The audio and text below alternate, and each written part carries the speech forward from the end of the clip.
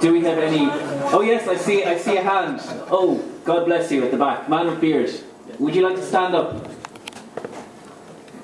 I was just wanting to know what it was like working with the wolves.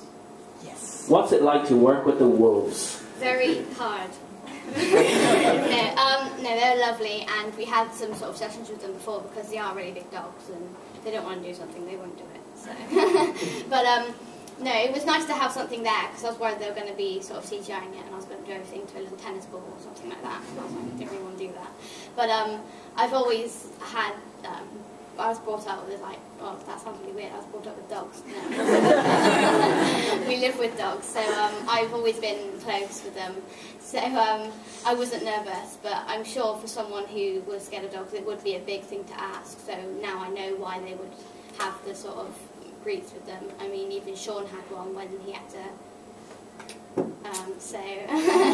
But they made sure that you were comfortable with them and what you were doing was comfortable, and made sure the dog was okay, and you had to keep paying them, well, not paying them, but giving them food and things, so as they know what they're doing is good and they're not just going to get bored. But they're very heavy because we did one of the scenes and they changed it around now. But where Nymeria was sat on me, and that really hurt. But no, they changed it around, which I was pretty happy. But yeah, no, it's good to have them actually there, and it's not just fake. Yeah. The dogs, Zuni, who plays Lady, she was kind of a nightmare for the producers. She was awful. She really was.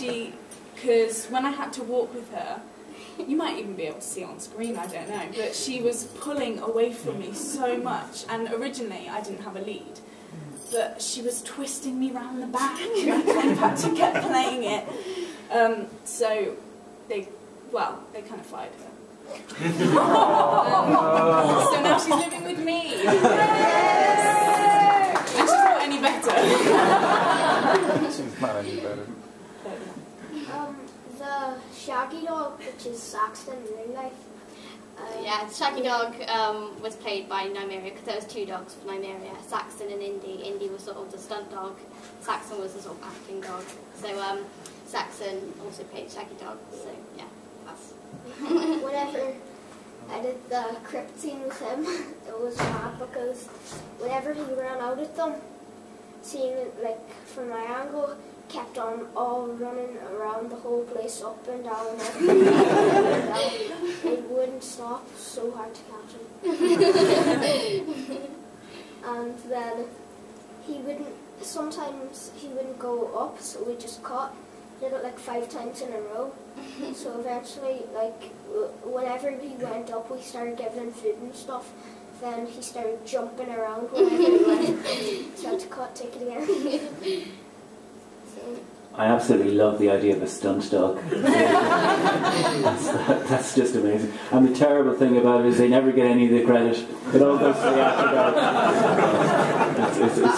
But you could really tell the difference between the two dogs. They looked exactly the same, but you knew which one was Saxon, which one was Indy, because Indy was so on the ball right there. So, but I think I don't actually know if they used Indy because she was playing up a bit when we filmed the scene where she bites Joffrey's hand. But I think they did. But I think there's cut between the two dogs, so that's not just one dog. There is a couple. Cool. Have we any other... Yes, we do. Gentleman there. Would you like to stand up? Yeah. Thank you. What do you make of all the sort of baggage surrounding Games of Thrones? You know, all the fandom, the conventions, the long history of the books.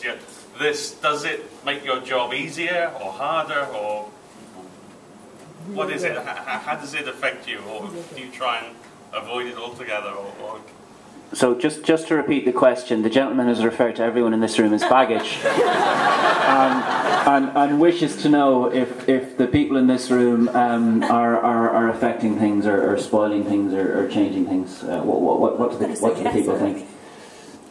There's definitely a lot of pressure to please,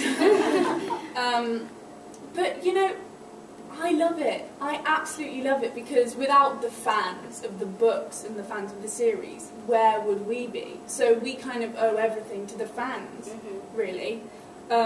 So we love you guys. Yeah. We love you too. Yeah, I think definitely there is a lot of pressure when there's a scene that people like a lot, like you guys like a lot. When you come to film it, you just think, oh, is this what you guys want? Or so yeah, there is a lot of pressure, but as Sophie said, we do really owe it to you guys, because without you, we wouldn't be here right now. So thanks. Have you guys ever gotten any odd questions from people who have never read the book? Say they've just seen the series, and so they start asking you questions with regard to your characters. You're like, I'm not sure how you got that impression, but anything odd? The main question I've been asked is, why didn't you kill Joffrey there and then? And my answer is usually, I don't know.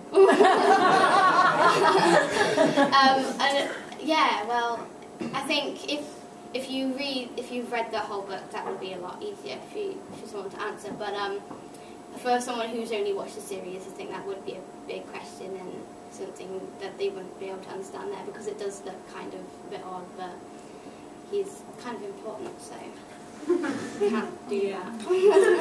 Did anybody see the amazing blog that Larry had done in the States? The guy Larry, yes. yeah. I mean, there's a guy who hadn't obviously read the books and was just watching the TV series. And whenever he found out that Ned had lost his head, he kind of went through the roof. And I particularly loved the bit where he said, you know, if Khal Drogo dies in the last episode, I'm never going to watch another one of these programs again.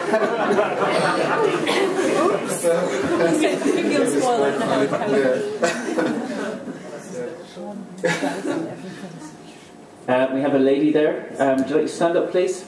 I think the acting has just been excellent this year. I've really enjoyed it, and I just would make one point. I hated Sans in the book, but you brought out levels in it that I just didn't see in the book when I read it.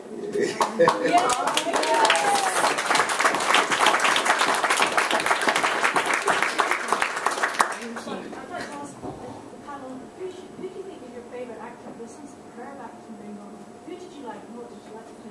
I'm just going to repeat that question. For the panel, who did you like the best? Who's the best actor for you in the series? Well, obviously, in the first season I was new to acting. I've learnt an enormous amount from some of the actors, particularly the older ones. Margaret, I really love working with Margaret, who's no longer with us, unfortunately. She was amazing. Particularly in that scene when she's telling Bran the story about the White Walkers. And Donald is such a consummate professional. He's been around since quite a long time. Yeah, he's done so many cool things over the years, and I've learned so much about his techniques and his process, and it's been an honour to work with Donald, to be honest. Well, I don't know about best, but I think Amelia did amazing. I mean, I didn't have any scenes with her, but watching her, it was, because obviously when you're filming it, I didn't get to see any of that. I didn't really cross over with them very much, because you're only there for, I mean, I only lived Arya's life and things, but I didn't really know much about other people's stories and stuff. I mean, I knew your story, but so I think when I was watching it, I was really surprised, and I don't know, I don't know how she does it, but it was really good, and to go through all of that as well, I think it was really good, and I really liked it. I really enjoyed it. Yeah. The obvious one has to be Sean. Yeah. Yes. He was brilliant, and when you were working with him, everything was so subtle and understated. And then on camera, it's beautiful, isn't it? I started watching him, and I'm not being rude because he was a brilliant actor, but he doesn't really do very much. Like, where I would be thinking about it and going into real depth about it and thinking about what I'm going to do, and he would just sit there and do like this. No, just do something, and then I was just like, okay. And then watching it back, I was like, whoa, Yeah. okay, wow. Plays amazingly. He knows what he's doing, definitely. Yeah, I have to add to that because it is amazing when you watch that series after, you know, because it's exactly that thing. He does so little, and yet he kind of makes so many actors just kind of like tear their hair out because he just knows. It's like there's a certain confidence, and of course experience kind of teaches you that. But when I was watching the series, and particularly because his character has to carry so much inner life, you know, he carries a lot of stuff that he doesn't say, and an actor like that can just do it, and it just comes across in just a look or just his kind of physical, you know, his posture. I mean, it's in so many ways, and it's so subtle. Yeah, an absolute honour to work. Yeah. Sure. I think for me, it's more about scenes that I really liked because, I mean, how the hell do you pick one of the actors out of this show? It's ridiculous. I mean, because everybody, I mean, they're all different characters. They brought them all to life, and you're sitting watching the show, experiencing their characters. But for me, there was 3 sequences in the story that I just blew me away. One was the conversation between Cersei and Robert, and it was written. It was an extra scene that was written for the series, and I mean, that conversation reveals so much about those 2 characters. It was incredible, and when when it came on screen, it was just this wow moment. You just sat there stunned. There's another brilliant scene with Bronn and Tyrion and Tyrion's new lady in the tent before the battle. And I mean, it's just again another incredible sequence where you know you're getting this conversation going on between these 3, and this also was written for the series, and it was just again another one of those scenes that gave you a lot more information.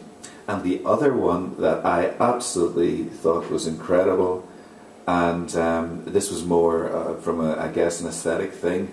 I watched Sean Bean walk into a tent to talk to Robert. Ned and Robert sitting. Sean's here. Robert's Mark Addy. God, this is so difficult. so Sean's walked into the tent. Mark's sitting on the edge of I don't know, a cedar bed or whatever, and they have this conversation. It's during the tournament, and I saw that as one shot because it hadn't been cut through. And I'm standing watching this on a monitor, and I'm thinking, leave it alone, this is the most incredible shot I've seen. This is so much perfect cinematography. And of course, when it goes to TV, it all has to be sliced up. But you wanted them to just leave it. You just wanted them to let the audience experience one shot without touching it, you know. It was absolutely stunning. And you're right, Sean Bean's incredible. I mean, he does very little, but it comes across on screen. Yep. Okay.